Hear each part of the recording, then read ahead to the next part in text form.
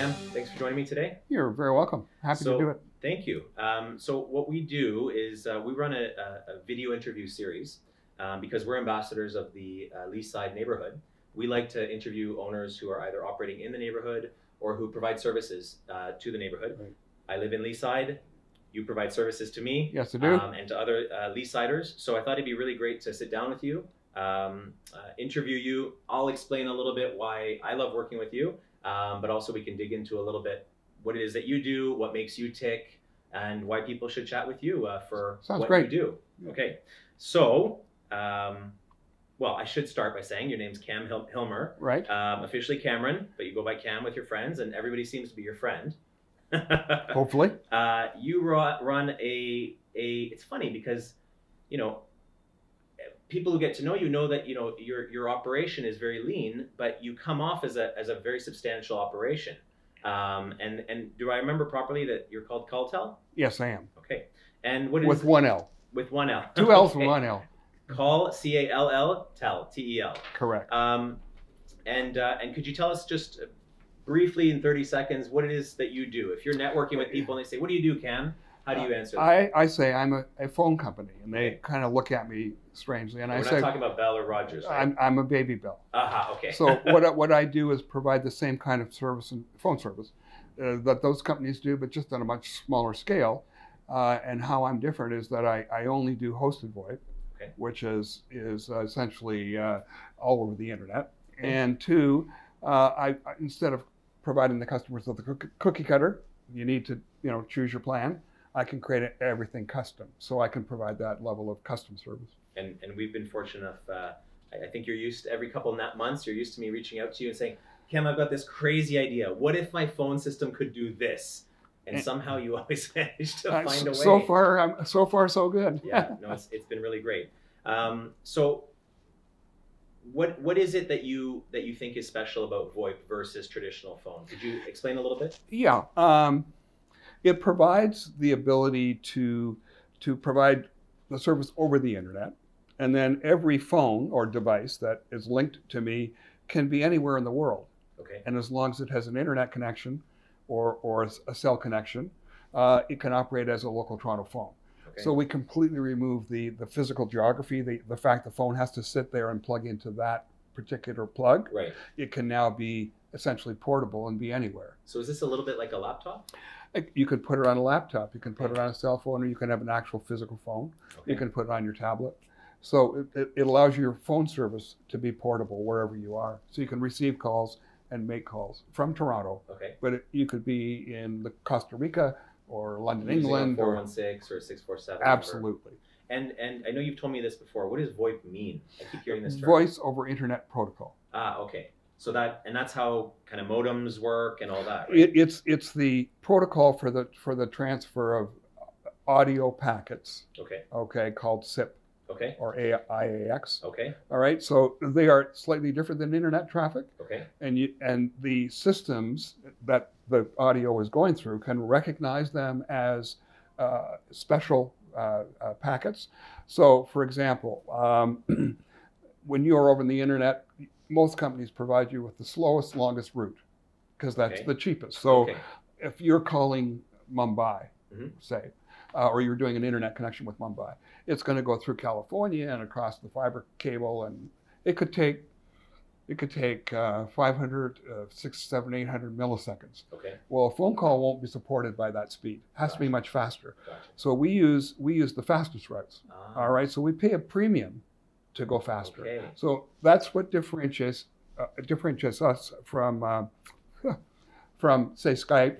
Okay. Or any of those like Zoom, because they're just using normal it's internet traffic. Gotcha. Yeah. So when you're buying phone quality routes, you're paying a premium. So we pay the premium, you get the better call quality. Gotcha. Yeah. Now I do want to dig more into your current business, but I know you have an interesting past professionally. Yes. Do you mind sharing a little bit about that? I practiced law for a number of years. Okay. I was a criminal defense lawyer, and I acted for young offenders. Okay. So I was mostly a child advocate. I also did an MBA. So I've run some businesses, and that's how I ended up in the business I'm in now. Right. I was approached in early 2000 to turn an IT company around. Okay. Which I did, and so the partners then wanted to have a divorce. So one of the partners and I, the partner who was bought out, and I went and started a cloud computing business in 2007. Yes. And we had a number of products that were cloud-based, but the VoIP was the one that really took off and was the most fun. Cool. So we kind of abandoned the other ones and concentrated on VoIP. Okay. Yeah. Good to know. So you've been at this for a while. How long do you see yourself in this line of work? I'm getting to the point where I would like to work a little bit less. Okay. I'm working towards semi-retirement. Fantastic. I have a transition plan with a friend who's also in the same business. Okay. We already work together. Yeah. So I will kind of move perhaps more a bit into the background, and he'll be more in the foreground. But I love my relationship with my customers. Yes. Many of them have become friends. Right. And so I want to stay involved. And plus, one of my favorite things is to build spreadsheets. Okay. So you can't build spreadsheets. Well, I'm going to build a few for my investments. Sure. But I love, doing that kind of thing, business analysis. So I want to stay involved in that way. And my wife and I want to spend a couple of months down south. Awesome. And I can do that because I have a local phone. Yeah.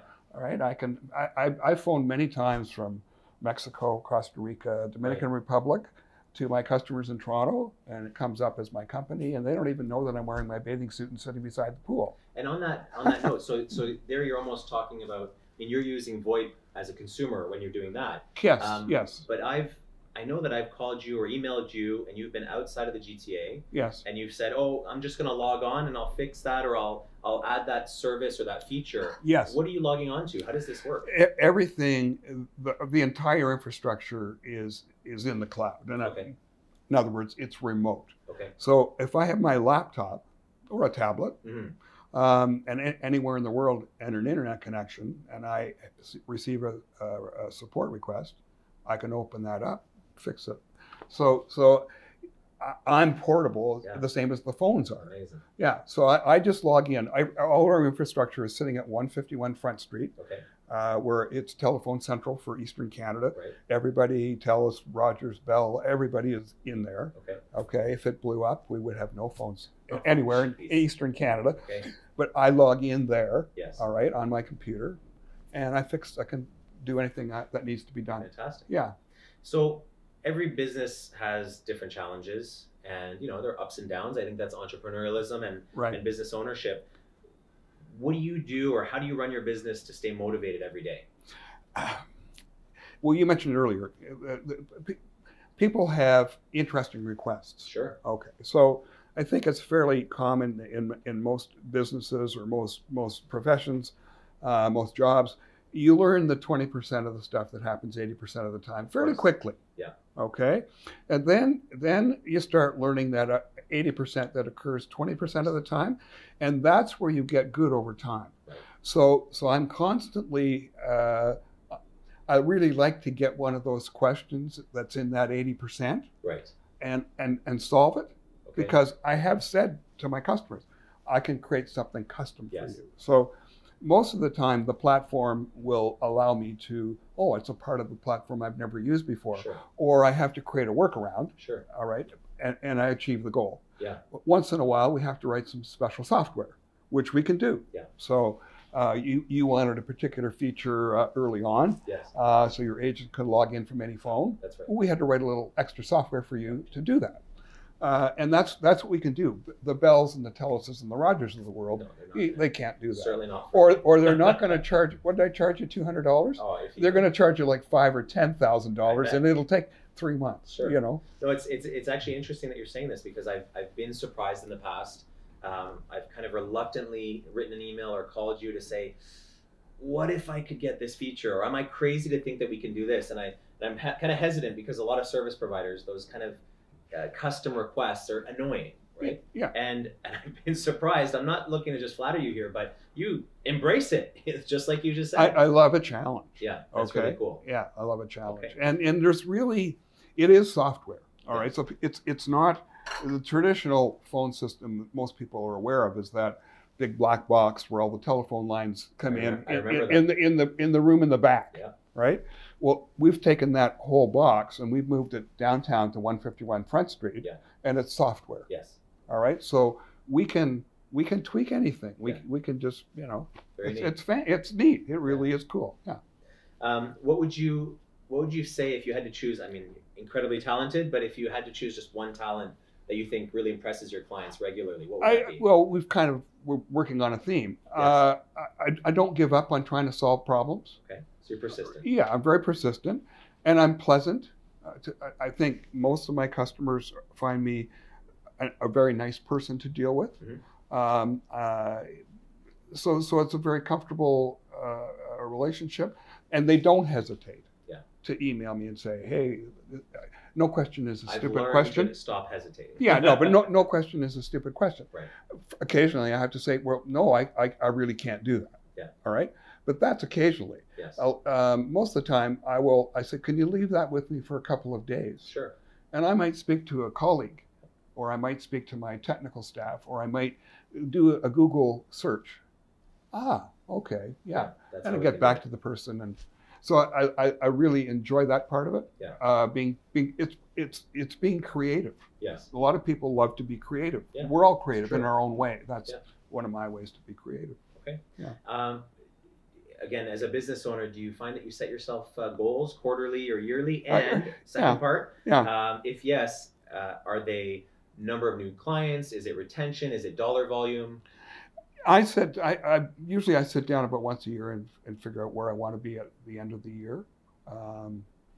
It's mostly about dollars, because I can get a larger customer. It takes longer to onboard them, Makes sense. but there's larger revenue. So it's not about numbers per se. Right. It's more about dollar revenue. Sure.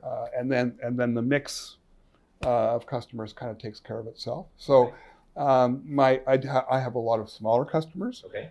10, 15, 20 extensions. Yes. I have the occasional large customer, 150 or 200 extensions. And I think we were just talking last week. You've started working on 400. Yes, spread over a number of offices in the GTA. Yes. Ottawa and Montreal, Quebec City, and Calgary. Yes. So there were 400 phones spread over that. And that was that project. It took us about 6 work days to do that. That's it. But Jeez. We had to go to all the locations, Yes. the way the things were working, and so we did it actually over about 2 months, Right. Because we couldn't be, Sure. But it was very straightforward. It's the VoIP business is not really rocket science. Yes. But it requires you to be absolutely obsessive compulsive about the detail. Right. Because one digit wrong in a one password setting or something, and it won't work. So it's about planning. We do, Sure. The bigger the project, the more the project planning. But the implementation is it's time consuming. Yeah. But it's very straightforward. Okay. So that and if you're moving somebody from an existing system to a new system, we always make it so they can fall back to the old system. So and the customer never signs off until the new system is solid. And we don't bill them until the new system is solid and they cancel the rest. So we don't double bill. Wonderful. Right? So That's nice. the way we want to make it as risk-free as possible. Sure. Okay, and as comfortable for the customer as possible. Because of course, a company with 400 phones, they're phone reliant. Yeah. And this particular company they have a call center. Yes. So they have 20 people there handling calls, and they can't run without those phone calls. Yeah. Okay. They're in the medical business, and the people are phoning in to make appointments, change appointments, and so on and so forth. Yeah, they can't be down. They can't be down, literally. Yeah. Okay, so let's get back a little bit to this wonderful neighborhood of ours, Leaside. What do you think is special? What do you find special about the neighborhood? Well, I've lived just on the periphery of Leaside for 30 years. Okay. All right. So I know the neighborhood well. Of course, you probably walk and drive through it. Yeah, I do. Actually, I drive through it a lot. So my grandchildren live at St. Clair and O'Connor. Okay. And I'm a big driver of Broadway to Bayview, sure, or Broadway to Laird. Yes. And I couldn't do without the Laird strip. Okay. There's the Canadian Tire, Yeah. Okay, there's a Hello. Best Buy. Yeah. There's a Golf Town. Yeah. There's a bulk store where my wife likes to buy all her goodies for baking. That's the Laird The Strip. Longo's has great coffee. Yeah. I'm a customer of the Royal Bank, and although the parking is pretty bad at that Royal Bank on Laird, it's there for me. Especially in the winter when somebody seems to choose to plow snow and take up 10 spots with just snow. So I'm a great lover, and then of course there's Adamson's Barbecue. Yes. Which I'm a great aficionado of. So I go about once a month, and I bring friends, and they go, ooh, ah. And, yeah. Oh, you introduce them? Oh, yes, I do. Adamson's Barbecue. Now, can I show you a picture? Sure. Okay. This is a friend of mine, and I was sitting at Adamson's. When was this? This was in the fall. Okay. Just hang on here. So considering are we February 8th, 9th? This is not the time to be running around with things. So this is my friend. That's neat. Okay, and Adamson's has this ramp where so he brought foldable little chairs. Oh, awesome. And they open at 11:30. Yeah. But if you don't get there like at 11, you have to line up. Right? So we're on the ramp, sitting on the ramp, the only people with chairs waiting to go into Adamson's. Yeah. So you got a little ahead of me. I was going to ask you to name some of your favorite Leaside spots. I think you've already done that. Yeah. Outside of businesses, are there any attractions or anything like that you gravitate towards? I'm a golfer, but I can't remember. I don't think there's a golf course in Leaside. Not adjacent, not immediately adjacent. But the Golf Town is obviously yes. Where you go. And until recently, I mentioned I'm going to go into semi-retirement. Yes. And one of the things I miss is reading. I read for my job. Sure. I read all day long, and I'm tired of it. Well, I do when I go on vacation. Gotcha. So my standard present from people who don't know me very well, I'll give them a Golf Town gift certificate. Uh-huh. So I have a stack of them in my wallet, and every once in a while I drive by and go in and I'll buy a club anyway. So now what I'm asking for is gift certificates for Indigo. So I can buy books. Yeah. Yeah. So very cool. Yeah. And we have an Indigo not too far from Leaside. We're just over here. Yeah. That's right. Yeah. So I'll end just with a couple more questions. What's the most memorable experience you've had working with a customer? And memorable, I usually think of memorable as positive, but you could even tell a negative story. Well, okay. So I don't know. No particular customer stands out, but here's the nicest thing that happens. Sure. You'll go into a customer and they've heard some horror stories about VoIP. Sure. And that's not happening so much, but it used to happen a lot. What's changed is that our internet infrastructure is just so much better now, whether it's in the home or in the office. Right. It's just much more stable. Sure. And of course, hosted VoIP is totally internet dependent. Sure. All right. So you go in and you talk to them, and they're kind of white knuckling. Sure. And it's not expensive, but for a small business, spending $2,000-$3,000 on new phones because they often have to upgrade. Sure. And they're a little skeptical. Yes. Okay. Now we do give free trials, and we can, Okay. But